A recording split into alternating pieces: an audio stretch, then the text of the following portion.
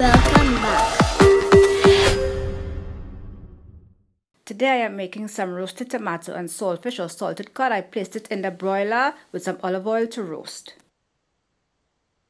Click the bell for new videos.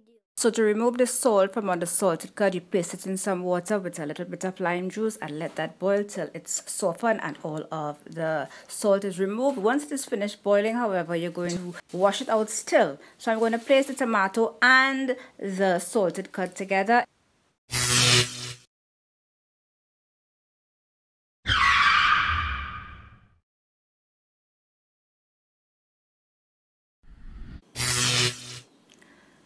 Now I'm going to add some seasoning, some parsley and some pepper flakes. Now if you want it really salty, don't rinse it out after it's boiling, or don't boil the saltfish too long. It all depends on how much salt you want in your fish. So I'm going to mix the roasted tomato and the fish, adding no extra seasoning but what you saw, and I had this with some sada roti, and that's what I had for breakfast: roasted tomato and saltfish with sada roti.